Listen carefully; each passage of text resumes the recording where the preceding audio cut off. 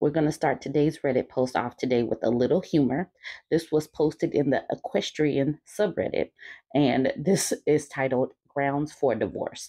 This was a blog post that says, Writer divorces her husband after he sells her collection of matchy-matchy saddle pads. In a shocking twist of events that has rocked the equestrian community, a devoted writer has filed for divorce after her husband committed the ultimate act of betrayal, selling her beloved collection of matchy-matchy saddle pads. Let's get more into this post. In a world of equestrianism, there are few sacred things. The bond between horse and rider, the intoxicating scent of fresh hay, and, of course, the perfectly coordinated ensemble of saddle pads, leg wraps, and fly veils to match the rider's clothing. For those not in the know, which is me, I am not in the know, these color-coordinated masterpieces are not just accessories. They are an equestrian's pride and joy, a symbol of their meticulous attention to detail and sartorial excellence. Enter our protagonist, Jane Doe, an avid equestrian whose love for matchy-matchy saddle pads knew no bounds. Her husband, and now ex-husband, didn't quite grasp the gravity of the situation when he decided to clear out some clutter from the tack room. In a moment of sheer madness, he sold Jane's painstakingly curated collection of saddle pads at a garage sale for a measly $50. $50. The moment Jane discovered the atrocity, her world came crashing down. It was like he sold my soul, Jane lamented, holding back tears while clutching the lone surviving saddle pad, a limited edition equestrian Stockholm masterpiece that narrowly escaped the garage sale massacre. He could have sold the car, the house, even the dog, and I wouldn't have cared as much. In a desperate attempt to explain his actions, Jane's husband, John, now clearly banished to a growing pile of failed husbands, said, I thought they were just old cloths. I didn't realize they were important. This statement, now etched in the Hall of Fame of clueless spouses, was the final nail in the coffin. The divorce proceedings were swift. Jane's lawyer, also an equestrian, immediately saw the severity of the situation. This is a clear case of irreconcilable differences, she stated, adding that John's complete disregard for the sanctity of the matchy-matchy collection was grounds for immediate separation. The judge, an old cowboy himself, nodded in understanding and swiftly granted the divorce. As the news spread, the equestrian community rallied around Jane. An online fundraiser was set up to help her rebuild her collection, with donations pouring in from riders far and wide. Saddle pad manufacturers even reached out, offering custom designs, exclusive collections to help with the huge loss. John, on the other hand, has been shunned. He now lives in a small apartment with minimal furniture and reportedly no color-coordinated anything. He was last seen trying to understand the difference between a dressage saddle and a jumping saddle, a task that, like his marriage, seemed hopeless. In conclusion, let this be a lesson to all. Never underestimate the importance of a rider's matchy-matchy collection. Now, this is obviously a humorous work of fiction, but with all of the Reddits that we have read over the last however many months, we do know that husbands can disregard women's crafts, hobbies, likes, pets, plants, things that she loves and holds dear to. We know that they could be oblivious to the cost and the energy that it takes to obtain and keep these hobbies up and going. That's the reason why this needed to be read and why it's humorous, because we can find some humor in this knowing that somebody is this oblivious. The funny thing is, I don't know that everybody knows that this is actually a joke. I was tagged in this. This person says, one of the cardinal sins of marrying or dating a horse girl. This man is lucky he's breathing, to be honest. And this is where I was tagged in this. She says, for reference, one set with saddle pad, leg wraps, and ear net is $192. I have no idea. I thought this was also humorous because this way we can get a glimpse into another world that we might not be used to, because I had no idea. But also, equestrianism is not something that I usually look into. So let's just, we can open our eyes to other people's way of living, way of being. I want to leave y'all with this. I mean, if your partner sells your stuff without ever having talked about it, then I can see that being a problem. That's just practical, real life. Don't touch people's stuff. Don't touch people's stuff. Don't just clean out people's stuff without communicating with their partner. And this person says, the beast. She should have sold his sports jerseys. And this other person says, go after his his golf clubs. Hits the deepest of pockets. Also, video games. Sell them to help declutter. People like decluttering video games, I think. Anyways, regardless, I'm joking. Don't touch people's stuff. Jump in the comments. Let me know what you think. Don't forget to like, comment, and share. Ladies, please match the energy of your Mother's Day. Why are you going all out for these MFers who give less than two shits about you? Why are you giving energy? Match their energy. Father's Day is coming up. Did you get anything? Was your Mother's Day abysmal? Was it a second thought for him to do something for you? Stop just giving, and you're not receiving any kind of support, love, consideration, or anything. Stop this. The thing that I say all the time, pour into the people who have poured into you, is across the board. Pour into the people that have poured into you. And we're also going to speak about reciprocity. Reciprocity. It's a big word, but it's very simple. You give, and then I receive sometimes too. Reciprocity, give and take. Okay, let's get into this post. Am I the a-hole? Mother's Day. Every year, I've always gotten my husband nice gifts because I'm always thinking of him. One Father's Day, I got him a Yeti cooler. This Valentine's Day, I got him a pair of $640 Cody James exotic Pura Chew boots. I got $7 Walmart basket hand soap, which was fine. I never even thought twice about it. I told him I didn't want anything big that day. I got him leather Huey belt. I got him a leather Huey belt for his birthday. For Mother's Day, I added a list of things I wanted to the Amazon cart for him to choose from because he says I'm picky. I didn't ask for outrageous items, but he chose a $50 tanning lotion that he's going to use half the bottle of. And out of all the ankle bracelets on the list, he chose the $9 one. The others were $19 and $30. I guess I really don't even give a if I'm the a-hole in this case. I'm sitting outside crying because I feel just so unappreciated. I always go above and beyond to put a smile on his face for gifts. I can't tell him it hurt my feelings, so I just needed someone to tell. Match energy. Stop doing this. Buy yourself something. It's your Mother's Day. Instead of spending all of these $100 on him, stop doing that. He doesn't care. Spend it on yourself. Make your own Mother's Day something that you want. Stop it. Stop doing for these people who consistently are letting you down. And why are you even staying with people who consistently are oblivious to your feelings? He doesn't know that you feel unappreciated. I don't get this. This is not how forever works. Not anymore. Stop doing this. This person says, not the a-hole. Do not make any big effort for him again. Don't ever buy him anything expensive or elaborate again. Maybe then he'll understand how he's making you feel. Get him soap for Father's Day. A nice deodorant. Like get an expensive one, maybe a double pack. Somewhere Nowhere says, I actually started doing this with my ex-husband, and he actually had the audacity to act hurt when I didn't do anything anymore after 5 years. I asked, when was the last time anything was done for me for any occasion? And he couldn't remember because it had been at least 8 years that he had done something. No Summer says, one year my ex did nothing for my birthday, even though I'd always done something nice for him. So at his next birthday, I did nothing. Didn't even wish him a happy one. He was butthurt, but apparently I expect too much. C Marble says, I did something similar, and when he asked, I told him, I got you exactly what you got me for mine. Him? So nothing? You nailed it in one, buddy.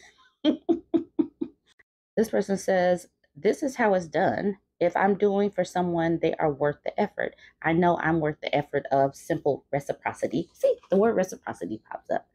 If they don't want to put in the effort, why should I? Exactly. Match energy. Francesca says, how do these morons get the balls to even ask? I mean, it's actually funny that they are hurt.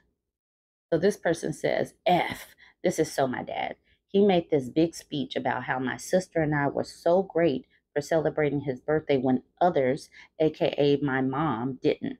I just looked at him and said, yeah, you're not being subtle, but I've been buying her gifts since I was 14. Maybe if you put some effort in for her after all the years she has for you, you'd had something. I'm sorry, she'd have done something. He and my sister got pissy, and I just stared at them with no expression. Thank you, years as a consultant with some crazy clients. I've done for my mom for years because no Christmas gifts hurts her, not him. We don't even pretend that he's been involved the last 28 years. But with no reminders, he's managed to remember Mother's Day this year. Me only says, I had a friend whose husband was the same way. She'd go all out for his birthday, Valentine's Day, Father's Day, Christmas, and she would get zip, not even a card. By year 3, she was done after nothing for Valentine's and Mother's Day. When Father's Day came around, she gave him as good as she gets, nothing. She says she thinks he spent the whole day waiting for his gifts because she left the house early and went shopping. She came home hours later with stuff for herself. Their Father's Day tradition has always been a T-bone steak for dinner with all the trimmings at his favorite steakhouse. She ordered a pizza instead. Later at bedtime, she just rolled over and went to sleep instead of her husband having his anticipated Father's Day fun time. She said the next morning he was pissed. She knew why he was mad and just ignored him. He finally blew up and ranted about his Father's Day and how unappreciated he felt. She told him, now you know how it feels. Sucks, doesn't it?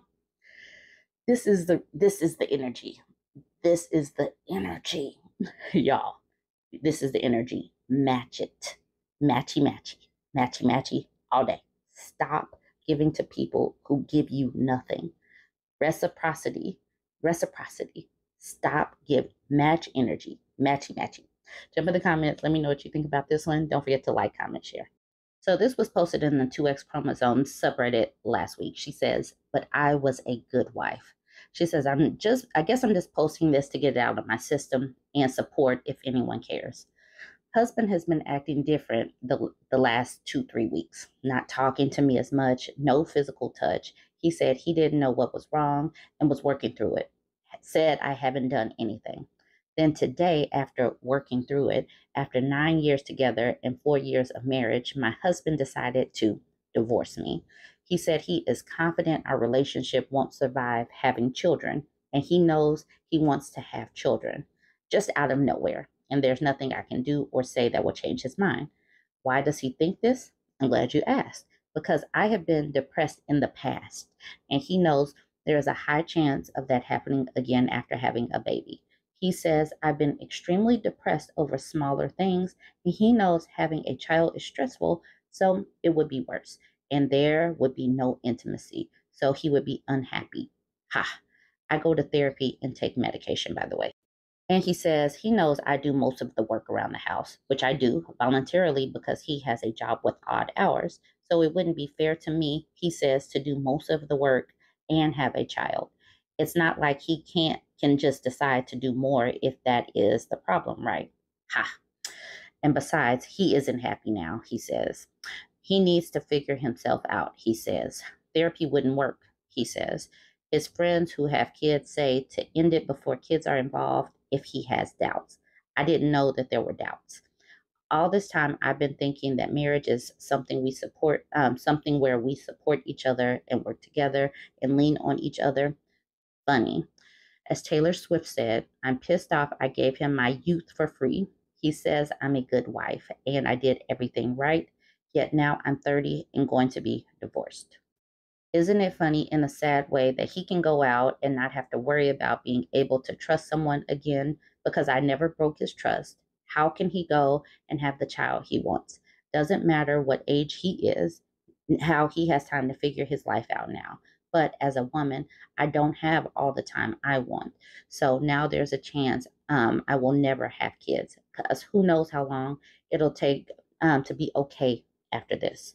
Not to mention, we have a house, two dogs, and a cat, and I'm living in a city with no family since I stayed here to be with him. And I just got settled into a new job I enjoy, making more money, but hardly enough to survive on my own comfortably as I am now in this economy. Who knows what I'm going to do now, but I was a good wife. The quicker women figure out that being a good wife, that doing everything that you're supposed to do does not matter, these people will leave you. They follow their instincts. They are doers. If they decide that they're going to go out and start a whole new family, they are doers. They are going to do it regardless of the feelings that they hurt, the implications, the jobs that they destroy, the lives that they shatter. They just do it. They are doers. So, women, this is the reason why I talk about things about having plans B, C, D, E, F, G, L, M, N, O, P, because you just don't know. You just don't know. You can be the best. You can drop it down, drop it like it's hot for him and pick it up slow. You can do all the body rolling at nighttime. You can cook 5-course meals every single day, pack the best sandwich lunches ever. It does not matter once they get it in their brain that they're going to leave. So have a backup plan. As Jenny from Life Takes Two, a man is not a plan. Plan for yourself. Be able to survive regardless of your marital situation. Be ready to survive regardless. Be ready to take care of yourself regardless, because you just never know. Now, for some of the comments with other women sharing their stories. This person, all work and no Yahtzee, says, my ex-husband walked out on me and our toddler-aged daughter for similar reasons. I use quotes because there was a lot of blame levied at me specifically, even though I also hadn't done anything to compromise his trust. Turns out he'd been having multiple affairs and ended up leaving for one of his affair partners, and thought it would be an easier exit to simply blame me for 100% of his decision. It took me a while to figure out he'd been unfaithful, and until I did, he was happy laying the blame completely at my feet, as though he wasn't the one cheating. You could write a book on cognitive dissonance he performed. Here's all the ways I dislike you, but you have no reason or right to think I'm the bad guy here. Ultimately, the trash taking itself out is a good thing, even though it doesn't feel like it when it's happening.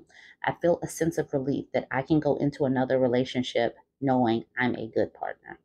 Okay, Forsley responds, I know someone whose husband also walked out on the wife and her two daughters, asked for a divorce as soon as he started having an affair. The mistress didn't want anything to do with him, though, so he blew up his family unit for nothing in the end. When he tried to run to her after she dumped him, he still blames his wife for leaving him to other people, though, and not giving him a second chance, despite his cheating, when he is the one who started pushing for the divorce before the cheating was even found out. I think his reason was similar BS to just deciding 5 years in he didn't want to be a dad anymore and wants to be a free man. That's what he told her. Super BS. Immediately started asking for kids from the next woman he dated. These men don't understand that if they have a woman at home and then they start cheating, the affair partner is getting the benefit of having the wife at home, because she's still the one that is supporting him in doing the foundational things that make him kind of attractive. Once he has to live life as an adult alone, he's not as attractive because he's not going to have the time and energy to give to that affair partner. So affair partners still need that wife. Once you leave, you're not the same man. Okay, the person at the bottom says, that is so effed up, especially that last bit. Imagine treating kids like some sort of relationship accessory, or what society would say about a woman who just wanted to piece out of motherhood and go screw another man. Exactly. We already know that men can just drop babies in people in households and just leave and barely have a blip in their life. It's just a slight inconvenience. Boots by the Door says, it seems like here on Reddit, there are so many men at least saying they are willing to leave or divorce their wives who have just given birth or just have young children over the most insanely minor One way for the OP to look at it is this, is she could end up in that situation.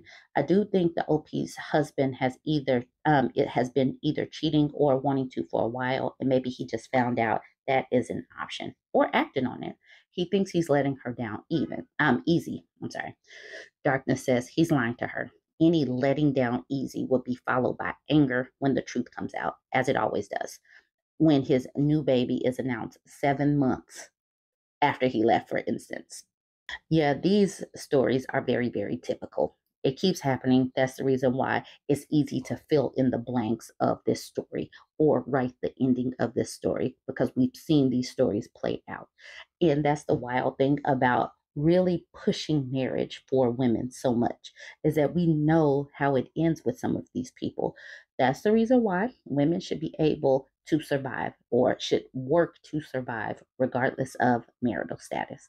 Jump in the comments. Let me know what you think about this one. Don't forget to like, comment, and share.